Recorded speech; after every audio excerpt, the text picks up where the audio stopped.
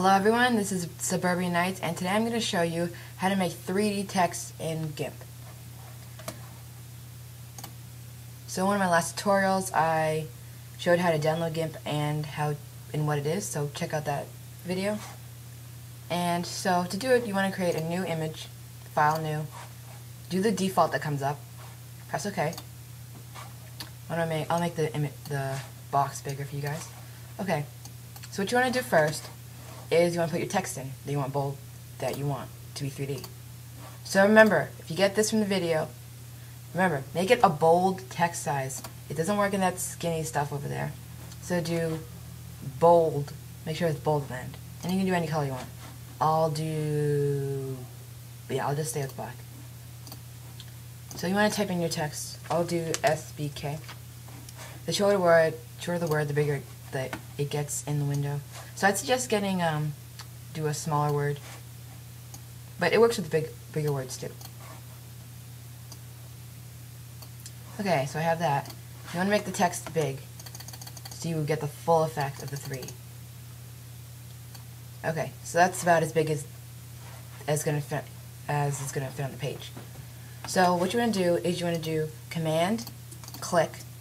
You want to do alpha to selection. You want to make a new layer.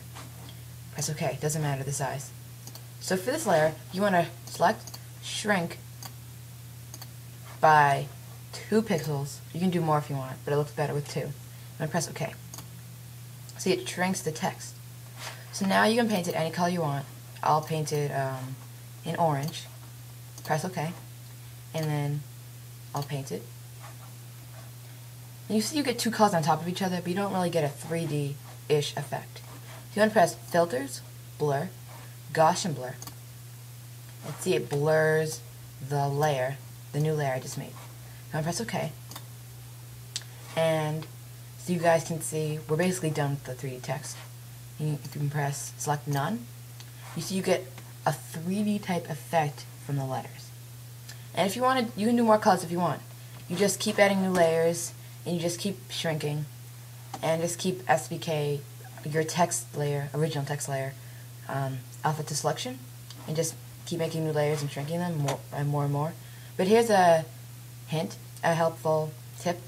If you're doing new layers, you should at least add 2 from the previous pixel size.